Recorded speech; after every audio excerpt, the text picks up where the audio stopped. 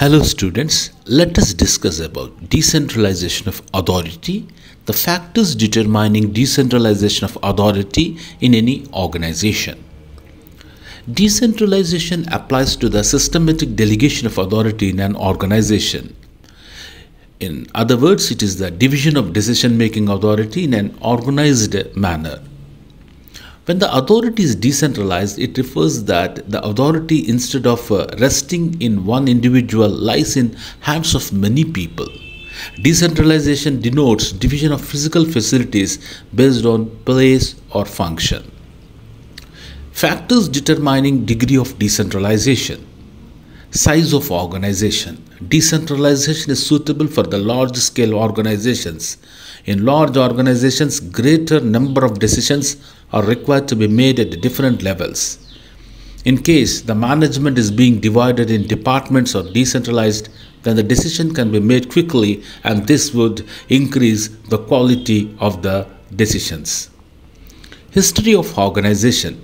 Decentralization of authority basically relies on the manner in which the organization has been developed over the period of time. Decentralized authority would persist when, in case, the organizations represent amalgamations and consolidations. Management philosophy. The top-level manager's philosophy or ideology greatly affects the degree to which authority is being decentralized. According to the top managers, decentralization is a method of running an organization that make use of people's ability to create, to be free, or to possess status. Availability of managers. The extent or level of decentralization relies upon the availability of managers, because in order to exercise the authority, competent and capable managers are needed. The availability of quality managers increases the possibility of decentralization. Pattern of planning. The assigning task of planning activities can be either subject-wise or plan-wise. What kind of subject can be decided, at what level, and what type of plan can be formulated. The organizations having designed the pattern of plan may hold greater possibility for decentralization, as managers can take decisions within those boundaries of the plan and without referring the other matters which are under decision. Control techniques. The use and promotion of control technique influences the extent of decentralization by assuring whether the performance at different levels and points of the organization is being executed as according to the plan. Greater levels of development and use of control techniques would lead to better decentralization.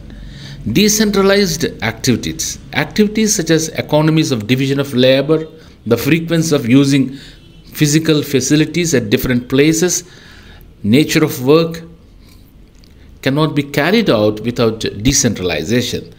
Decentralization of authority is quite essential. Rate of change in an organization. The rate of change in the organization also influences the extent of which the authority can be decentralized. In case the business organization is developing rapidly and is having issues of expansion, it needs decentralization of authority. Environmental influences also ascertain the extent of decentralization.